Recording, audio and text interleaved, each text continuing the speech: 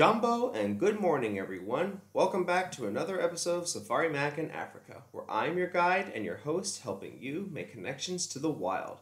For those who are joining me from last week's episode, thank you once again for tuning into my videos, as well as checking out my Facebook page for information, as well as hitting the like and subscribe button. But for those who are joining me for the very first time, welcome. If you haven't done so, though, be sure to check out my other videos, which you'll find the links to down in the description below, along with my email address for those who have questions about animals in general. And be sure to hit the like and subscribe button so you can stay tuned for more information, as well as special updates or announcements. And be sure to check out my Facebook page for information every other day or so. Now, for those who are joining me from last week, you know that we are still continuing our expedition in Africa to uncover the group of animals called the Big Five. Today, we meet our second animal in our expedition, so we say goodbye to the leopard and we meet the African rhinoceros, or rhino for short.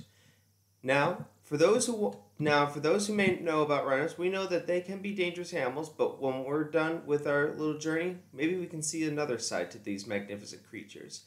Let's begin. First of all, let's start with their families.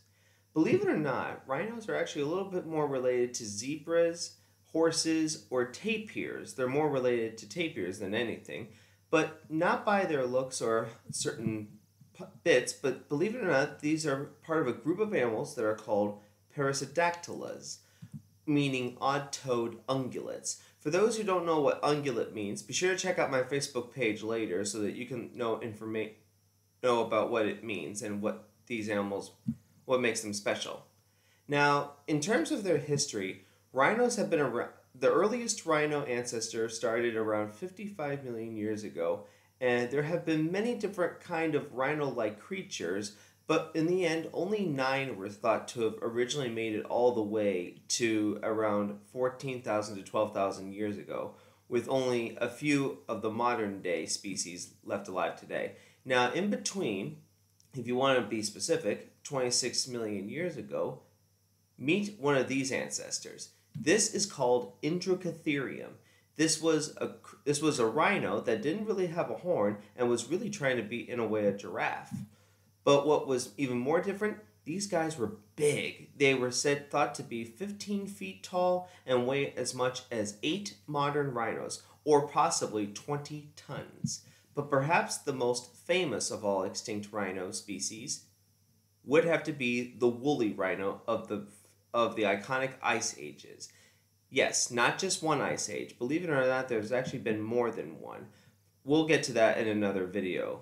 And also, if you want to know more about it today, be sure to check out my Facebook page. Now, the woolly rhino was said to have lived around for a long time, up until as recently as 14,000 to 12,000 years ago, due to climate change, where they roamed the vast Asian, European, and Eurasian frozen grasslands. Now, today's modern rhino would appear roughly around 10 million years ago, but by 4 to 5 million years ago, the white and the black rhino would eventually diverge and evolve their own family bloodlines. Now, let's talk about their habitat, lifestyle, and as well as what they eat. Now, in terms of where they live, the African rhinos only be found along African grasslands, or grassy plains and open woodlands, which we often call savannas.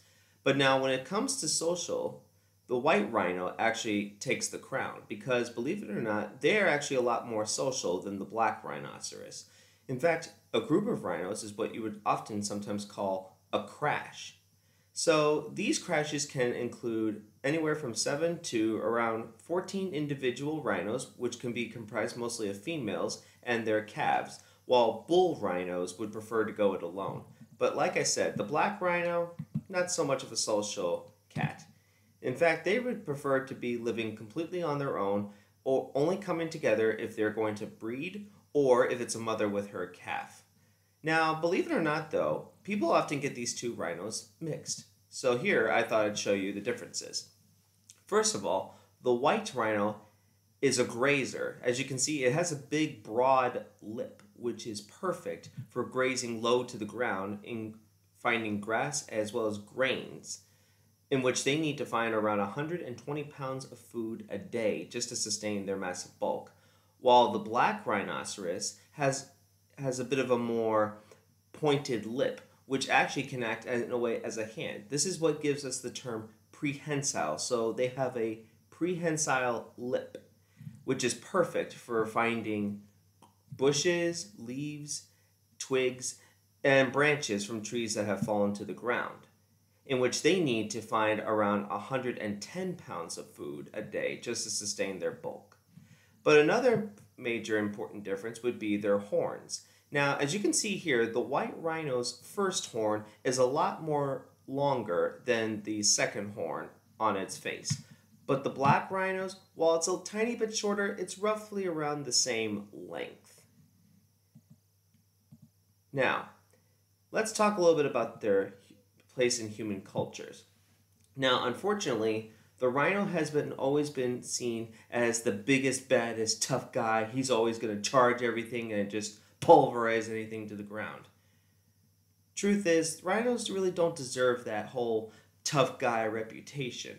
We need to remember that every animal that has been given the kind of aggressive or always dangerous reputation, like let's just say bears or sharks, or in this case the rhino, they don't always deserve that.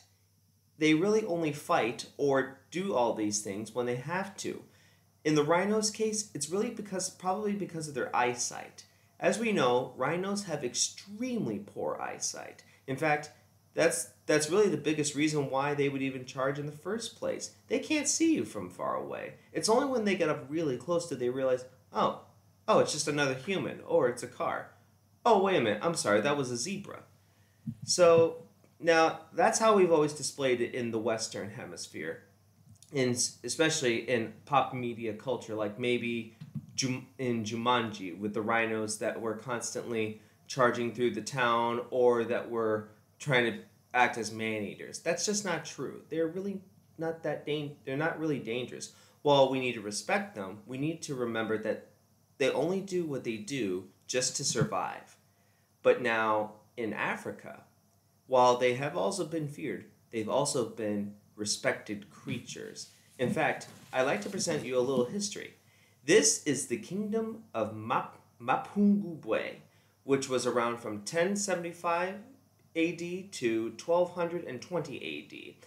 This was a magnificent kingdom back in the Middle Ages of where you would find today southern Great Zimbabwe. This was actually located at the confluence of the Sashi and Limpopo rivers.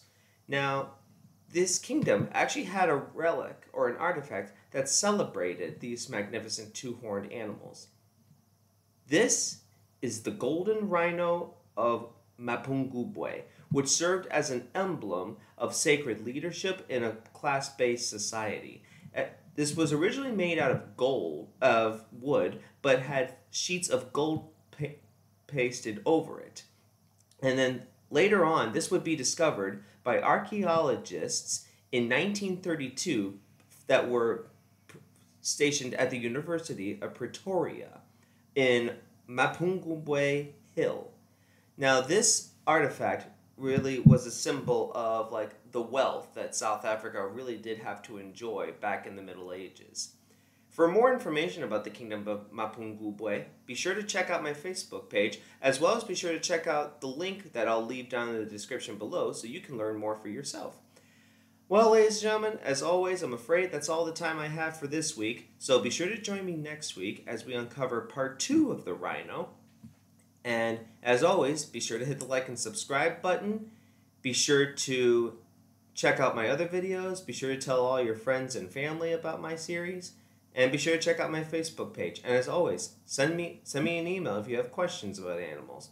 Also, stay tuned later on this week for a special announcement or a special update. Until next Saturday, this is Safari Mack. I'll see you all out there in the wilds of Africa.